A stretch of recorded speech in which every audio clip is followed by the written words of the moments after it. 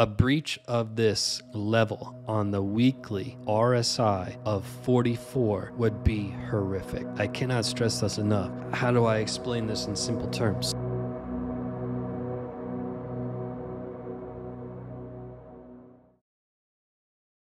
Hello everyone, Steve Courtney shares his latest Bitcoin analysis with near-term price prediction and the most anticipated moves. Subscribe now, hit that bell icon, and embark on an enriching journey toward financial success. Let's unlock the potential of these markets together and pave the way for a brighter financial future. Welcome aboard. What you can see here is things are heating up. You can see this red line on my chart right here. This is called a trend line. A trend line needs to have at least 3 touch points to be active. We've got 1, 2, 3, 4, 5, and 6. We've got a lot. Now, keep in mind, for 200 days, we have been trending down, but there's no more room to budge. Things are about to break. We are at a breaking point and things are about to heat up, which is why Bitcoin is just about to get ready to have its largest move in 200 days. You can see this trend line here, and look no further than the trend line I showed you for this one was about 700 days. We covered this for the 700 days that we were trending here. And we were getting ready to break in one direction or another when we were down at 15, 16, 17,000. And I said repeatedly, if we have a break to the upside, it's going to be a monumental move. Now, luckily for you, this is what I had to say when Bitcoin was at 15, 16, 70,000, because the talk of the town was, don't buy until we get to 6K, 7K, maybe 8K, but 100% we're going below 10K. That's what everybody thought. That was the talk of the town. Nobody wanted to buy at 15, 16, 17,000, but this is what I had to say. Roll the clip. The charts that I studied are saying that the bottom is in. So if you're waiting for prices to dip below 10K, I don't think it's ever going to happen. So at that time, it was ridiculously silly to say what I had to say, but I based it all on facts. Just like I based it when we were at 74,000 and I told you a surprise correction was coming and it wasn't going to be pretty. We haven't touched 74,000 since.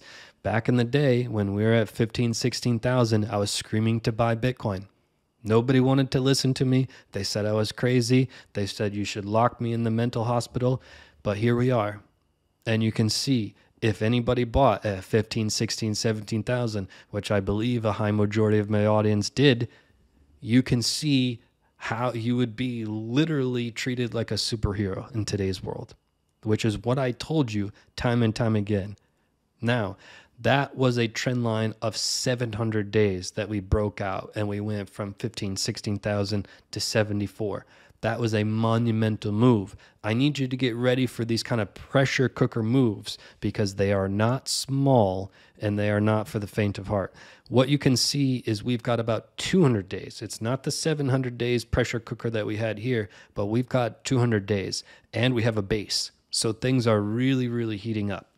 When you look at it, you can see our base that we created with this pivot back in the middle of the year, July 2024, right?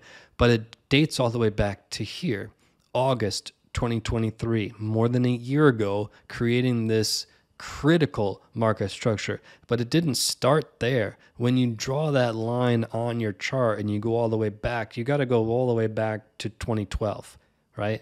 More than 12 and a half years ago, we started creating this market structure, and then again in 2014, and then again in 2018, and then again in 2019. This market structure has been going on for decades, right? Now, what you can see is we had that breakout of our pressure cooker here. We shot up and we came back down to confirm our market structure. And then we went to our all-time high. And since then, in the past 200 days, coming back down to where? Back down to our market structure. I need to state this very, very clearly and very, very simply.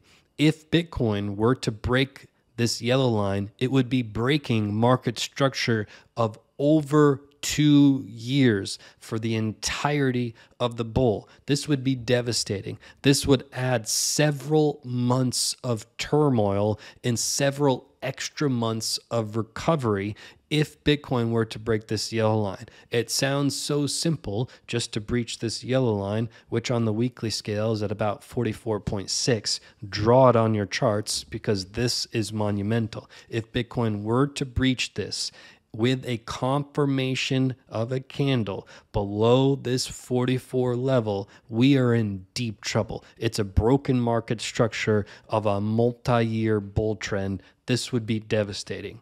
It would be a spiral out of control in price action. It would be a bloodbath. It would be ridiculous. Now, if Bitcoin were to break this red line to the upside, it would be the exact opposite. These are not going to be small moves. It would be a devastatingly spiral move to the downside, and it would be a monumental move to the upside.